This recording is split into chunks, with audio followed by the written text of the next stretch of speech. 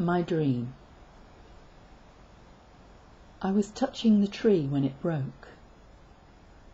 A large branch fell to the ground and I picked it up.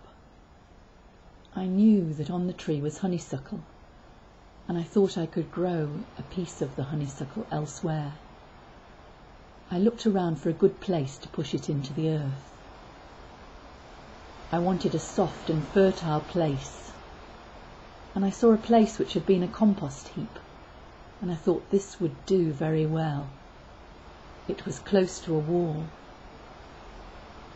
When I had hurled the piece into the soft ground, it went down quite deep, and the angle of the top part of the branch was now close to the top of the wall encircling the garden. I was worried that by leaving it there I would be causing the garden to be unprotected from thieves and robbers, as they could easily get at the overhanging branch and thereby gain access. Nevertheless, I left the branch in position, thinking I could cut it back later. Next I saw the baby and I picked it up. It wanted milk, and it began nuzzling my breast. I knew I had little milk, and I tried to comfort it by holding it close and rocking it a little. It continued to search for milk, but somehow it seemed soothed. I looked around, and I saw my own mother, who was dead, holding another baby, so strangely that I feared she would drop it. I tried to help her, but I knew that I was being watched and criticised by others. I managed to get the baby from her, and now I was holding both tiny mites. We walked on. I came near to a cottage and saw a sign saying it was for sale. An old woman was talking to another person. She had wispy white hair and she seemed very frail. I thought I could buy the place, but she said the cottage was not for sale and she was only selling land.